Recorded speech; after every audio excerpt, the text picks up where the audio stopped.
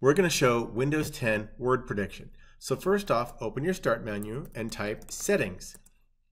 And this is launched. Mine was already open. And we're going to type Text Suggestions. And I'm going to choose Show Text Suggestions as I type on the hardware keyboard. Now you can scroll it right here. This is the one you want, hardware keyboard, and we're going to turn this on. Show Text Suggestions as I type.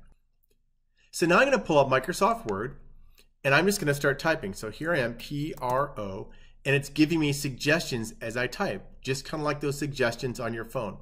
This is great for people with dyslexia, dysgraphia, and it could be very helpful for people with mobility impairments. So I typed another word, and this is not only in Word, I can go into something like Notepad.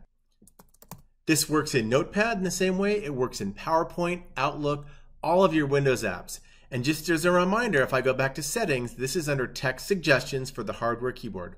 Show Text Suggestions as I type.